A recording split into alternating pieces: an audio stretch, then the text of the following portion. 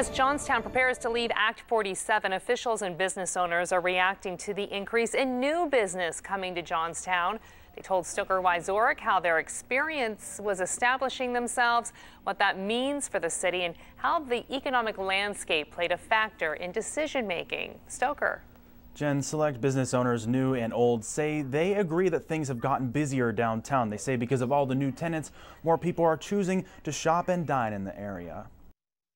Now it seems to be even better than it was when we started. Classic Elements co-owner Michelle Kupchella says that the resources provided when they started their business in downtown Johnstown were a big help. We worked with JARI, we worked with JRA, Community Foundation, all these different organizations that are here to help people get started. It's been really a very nice way to get involved here. This is part of a trend gaining momentum where more businesses are seizing the opportunity to take advantage of what officials say is a growing economy in Johnstown. Megan and George Heights say it started 4 years ago when they were working a food truck. They say circumstances are now more welcoming, and that's what led them to open a shop near Central Park.